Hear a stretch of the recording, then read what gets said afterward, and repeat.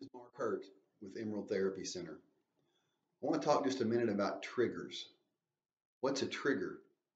A trigger is something that brings up the desire to use, something that brings up the desire within you to drink or to use drugs. A trigger can be as simple as a song coming up on your playlist. It can be maybe a place that you drive by, a house that you may drive by where you used to party, where you used to get high. Maybe it's driving by the bar where you used to go in and drink, where you used to hang out with friends and do those things that you really don't want to do today. And so a trigger is usually something that comes on us without our being aware of it.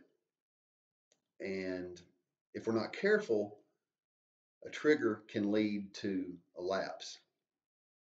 And so, one thing that I try to do whenever I sense a trigger, whenever I feel something, that just kind of initiates that initial thought of drinking or getting high, is I don't think about the fun that I think I might have. I play that tape all the way through to the end, and I think about where alcohol and drugs got me in the end, because that's where it'll end up. That's where it always ends up. And so, anytime I'm triggered by a thought, a place, a person, a song, anything that brings to mind the days of drinking and drugging, I play that tape all the way through, and I remember what it got me. I remember what it was like to be broken, to be helpless, and to be hopeless.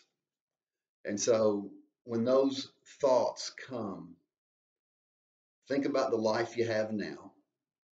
Think about the life that you want to have in the future and play that tape all the way through and remember what alcohol and drugs did for you. See you next time.